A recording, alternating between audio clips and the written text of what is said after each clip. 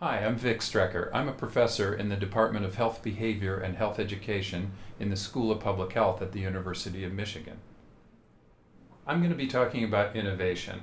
And when I think about innovation, I first think about frustration because that's what led to my innovation. When I was first frustrated at not being able to reach the millions of people that I thought we should be reaching, I realized that I needed to set up a business. So in 1998, we took healthcare and we mixed it with technology, especially information technology, and we came up with a new business called HealthMedia, starting to reach over 100 million people as we've now done with prevention programs, helping people manage their stress, manage their weight, quit smoking. Those are the sorts of things that we've been doing. And then looking at the advantages in terms of productivity in a workplace by making these changes is something that's been very fulfilling, very gratifying for me. So that's something that I'll be talking about.